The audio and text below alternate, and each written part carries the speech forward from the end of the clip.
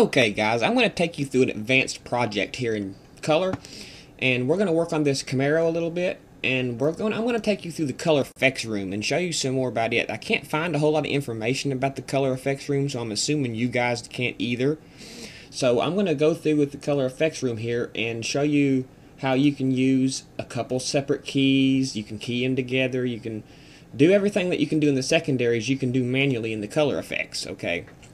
Plus give it some more awesome looks. So let's just start out with our effects room. What I'm going to do is start off by finding a hue, saturation, and luma key. I'm going to pull it in here and drop it, okay?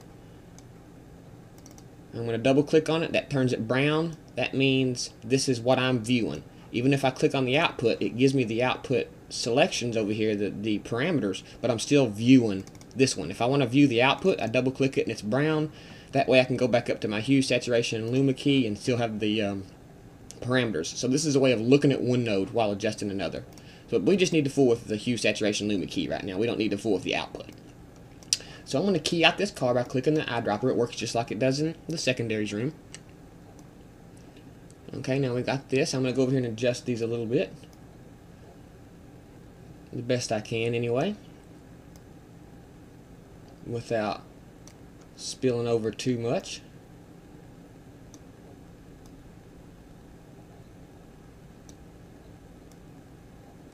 Okay, you'll just have to fiddle with this, of course. You know, it's up to you to just kind of fiddle with your picture. Every picture is different.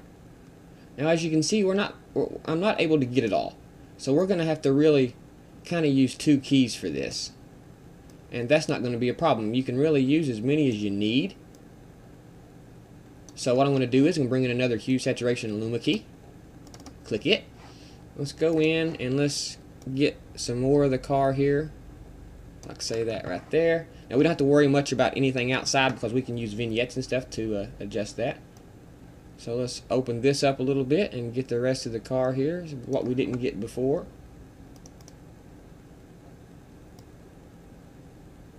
So, okay, now with this key and this key, between the both of them, we should have about the whole car took care of.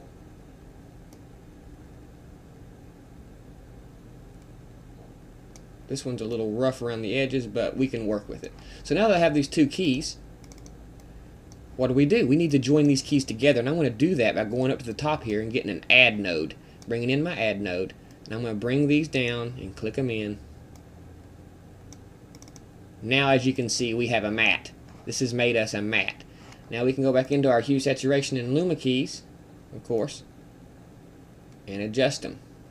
And you want to make your picture, you know, as wide as your Camaro or whatever you're trying to get the color out, as wide as you can get it.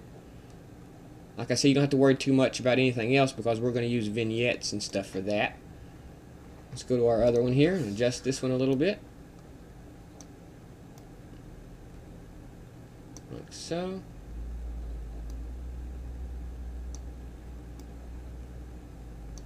Okay.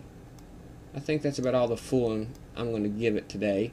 I think you guys get the idea of how to do this. Just use as many keys as you need to make sure your whole system is white. And now it looks like we've got ourselves a pretty good matte. We can add some bias from the add here in the add parameters. Some down. Okay, I'm not going to fool with it too much. You guys get the idea about how to work with your keys to get a good matte. Now we've had this add node. We've added it together to get this matte. Now what we're going to do is I'm going to blur this a little bit because I like it to be blurred. Bring in a blur node and let's blur it a tad. Now we have this blurred matte here, as you can see. Now I'm going to bring in an alpha blend. I'm going to delete this output because it might be getting confusing you guys. And I'm going to bring this into the last input of my alpha blend. Okay, now this first input is the source movie, that we're working on. Now this second input is what I want to use to control it. I can use saturation, I can use hue, I can use gamma. So I want to put gamma, drag a gamma node in here, drag it into my alpha blend, double click the alpha blend. Now we're viewing our alpha blend. Let's click the gamma to bring up the properties. Now let me bring down the gamma. Now as you can see when I do that, we're just adjusting where the matte is that we made with our hue, saturation, and luma keys here. We added them together to get this matte, and now that's the portion of the image that we are affecting, just the part that we made the matte for. Okay, so I'm going to deepen this red a whole lot, make it real deep. I didn't like that orangish color before. Let's make that real deep. Okay, now we have this set up. Let's go back to our secondaries now. Make sure your secondaries are enabled. I'm going to enable a vignette. It's going to be a circle. So I'm going to make it the size of my wheel here.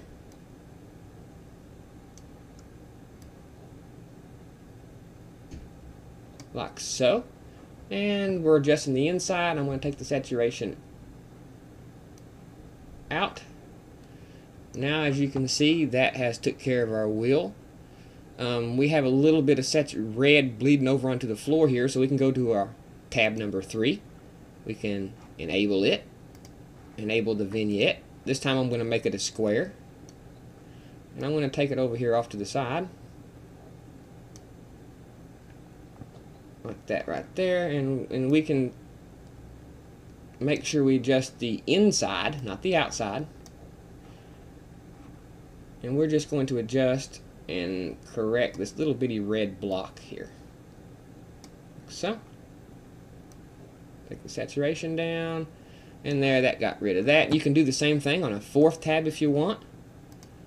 Enable it, enable a vignette. I'm going to make it square, and I can bring it down here to the bottom like this.